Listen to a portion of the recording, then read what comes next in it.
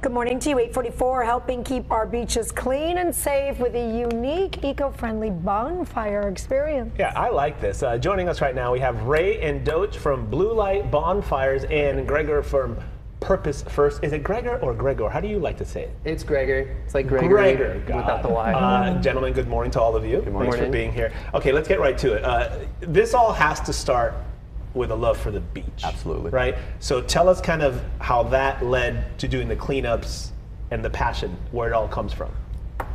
Yeah, so I was fortunate enough to join the Marine Corps. I got to do some traveling in the Marine Corps with 3-1, 3rd Battalion, 1st Marines. And we got to travel around the world, and I saw pollution on many different beaches. A lot of beaches around the world that have problems that are not their fault. So I felt responsible in a way. When I came back to America, I took it upon myself with some help, other Purpose First team members, other small businesses, and we started this group to clean up the trash. I mean, there's so much garbage on the ground. It goes straight in the ocean. I think I just saw a video this past week that kind of took my breath away. They did like the biggest ocean pickup cleanup, and then they dumped it, and I was like, oh my word, this is all in the ocean? Massive amounts. It's a lot. Is the problem, you think, getting better or worse, or?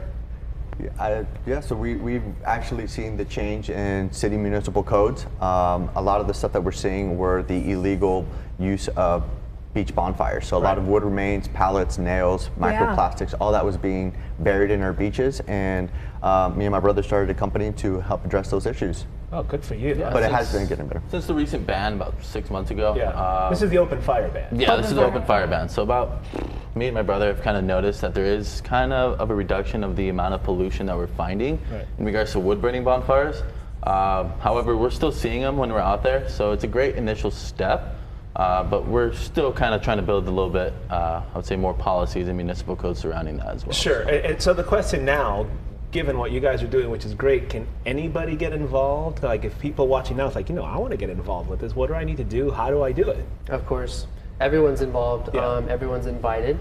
We have something for everyone. We'll have grabbers if folks come out that are in wheelchairs. We like to get families involved, children involved.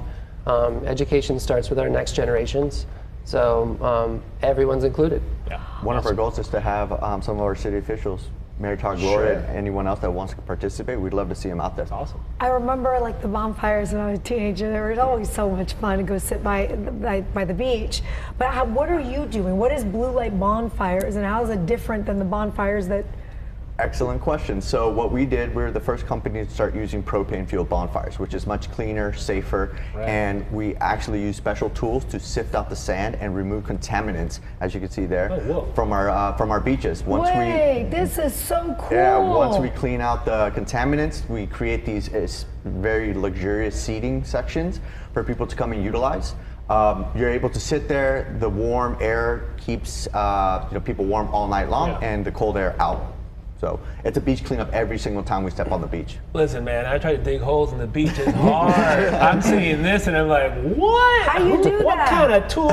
What in the world? How long does it take to build? Because even the table in the middle, that's all sand, right? Yeah, and then the seat, don't tell me you're busting out some broom and digging out the holes. How do you do that? That's an excellent question. I actually get that all the time. The most popular one that I get, I'll be digging all day, and people come up to me and they're like, "What are you doing? How long is this going to take you to build?" Oh, that's so romantic. Sorry. No worries. That's just romantic. Our build times are typically depend on the packages that we offer. Right. However, our biggest one, I believe you just saw it. That was a lot of people on the video. That one takes about 15 hours altogether. Yeah. So about 10 hours of digging.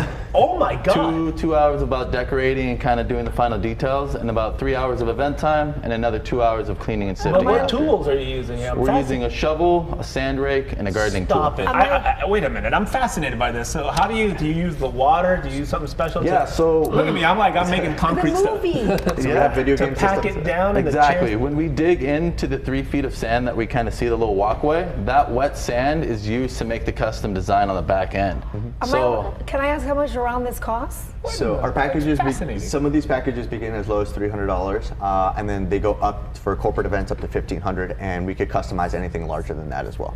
So it does take a while, but everything is done by hand. We remove contaminants, and we also data track everything. So we want transparency, not with just our customers, but with our city officials. If you go on our website, you have a pollution map you could click, and it shows you all the details. How long have you guys been around doing this?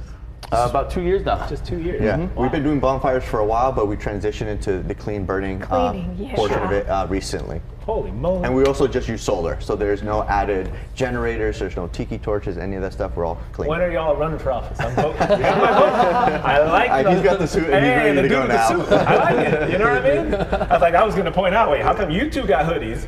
He's wearing a suit. Gregor has a suit. We got to get through that brand recognition. We gotta get that brand It's all good. recognition. We love Thank it. you so much. Okay, let's get this information up in case you want to book and then help course. clean out the beaches. Thank you so Go much. to fox5sandiego.com, click that scene on tab. You guys, great work.